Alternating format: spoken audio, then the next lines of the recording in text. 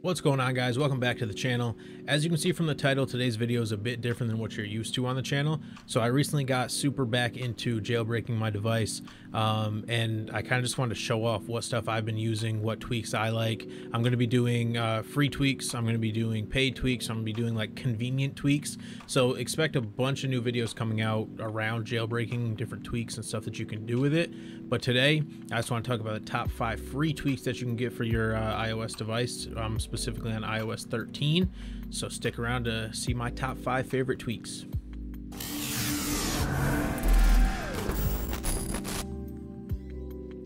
So before we get into this one, today's video actually is sponsored by Create Culture Co. So Create Culture is a streetwear brand. They're trying to empower creators, so they reached out to me. They actually gave me a discount code, JBP Tech. So if you use that on their website, shopcreateculture.com, which will be in the description below, you can get 10% off your full order. So they do all types of cool stuff. They have a lot of really cool designs. The awareness tee, which actually supports breast cancer awareness. All types of stuff, everything from hats, socks, hoodies, stickers, sweatpants, all types of stuff. So check out their site, shopcreateculture.com, and get 10% off your order with JBP Tech. All right, so the first tweak I want to show you guys is called Zen HTML. So right here you see above my icons here, I have the time, I have the weather, and then I have the date. I have that as well as this one on my front screen here, that boxed in time. It's kind of hard to see with that background. But yeah, my lock screen, I have the boxed in time, and then I have the date below that. So that's made possible with Zen HTML. So if I go into settings here, so you can customize anything on your lock screen or your home screen. There's a ton of widgets you can get for it. But if you go into this lock screen widget here, you can choose background or foreground. You can drag that around, place it wherever you want, and then you just have your exit or complete buttons. But there's a ton of widgets you can get. These are all ones that I've installed, and there's a bunch of really cool ones you can do. This one I was using the other day, it's like a split down the middle, your date and then your weather. So there's all types of cool stuff you can do with that. And then, like I said, you can do it on your lock or your home screen as well. So that was a really cool one. It kind of just switches up the whole vibe of your phone. Instead of just having your standard time on the top of the screen, like you do usually on your lock screen, you can change it to pretty much whatever you want on that. So Zen HTML is a huge one. Again, completely free. So that one's one I would definitely check out. And the repo for that one, as well as all the following ones, is going to be in the description. So just head down there. I'll have the repos for you, so you can add those to your Cydia or Zebra or whatever you're using. The next one is going to be Multipla. So I don't remember. I don't think this one's in here. Oh yeah, right here. So with Multipla, this is a free video, and I just have the lite version, which is free. You can get the paid version, which is just Multipla, not Multipla Lite. The paid version just allows you to do more stuff, add more stuff.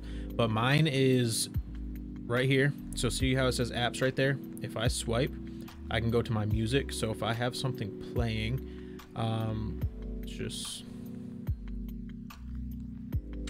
so if I have something playing on my phone, let me shut that off before I get copywritten. That will show up right down here. So it's super convenient if you're on your phone and you just want to switch songs or pause it real quick or whatever. Just a quick swipe over. You can click play, pause, or next. So that's super cool. And then if you get the paid version, it just allows you to add more there. So you can do, let's see if it says it. Oh yeah, you can do your battery widget, you can do a weather widget, the music widget, which we already have.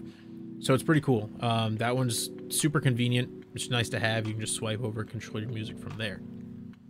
And then the next one is called Saw. So Saw, in the settings, it's literally just enable and then hide home bar, and that's it. What it does is it shrinks the bottom section of your phone on pretty much any application. So usually this bar is, I want to say, almost twice the size. It just kind of shrinks down that bottom bar and gets rid of that usual bar that's there showing you where to swipe up. you've had your phone for a while now. I mean, most of you have anyway. You know where to swipe up from. Everybody knows where to swipe up from. You don't need that little indicator down bottom.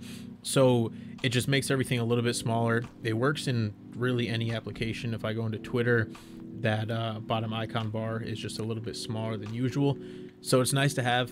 It just makes everything, you know, a little bit more room on your screen for everything that you're looking at, which is super nice.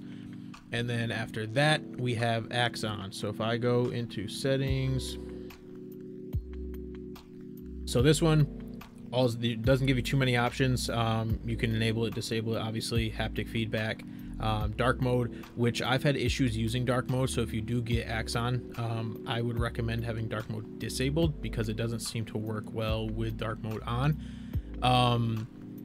But yeah, that's all I've did to that was enabled it, and I have haptic feedback. And what that is on your lock screen, your notifications look a lot cooler. So instead of them being listed like usual, now let me turn this brightness down one more time for you.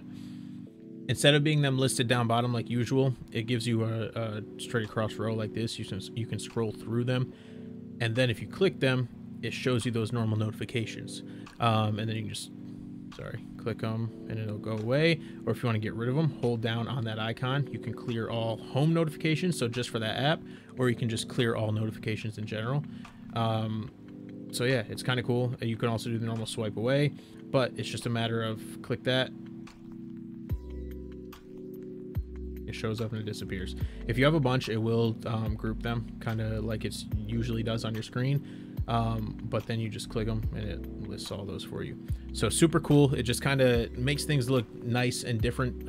That's why you jailbreak your device. Usually you want it to look unique. So that one right there just makes it look super cool rather than your standard notifications. And then lastly, I have shuffle. So this one is crucial. I pretty much install this right away when I jailbreak now.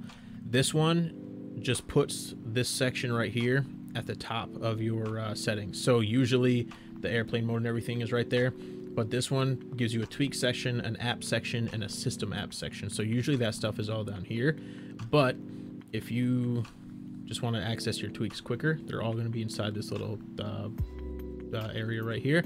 Your normal apps that you've downloaded for your phone, and then your system apps, so like your FaceTime, your messages, stuff like that.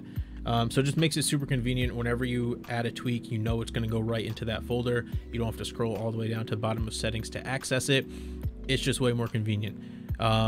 So yeah, like I said, all the repos for these 5 that I just listed for you are listed down below. Just add those repos to your Cydia or your Zebra or whatever you're using, and then you can download these tweaks. So these are my top 5 free tweaks. Thank you guys for watching. I am going to have a top 5 convenient tweaks video very soon, as well as a top 5 paid tweaks video. So subscribe please if you like those.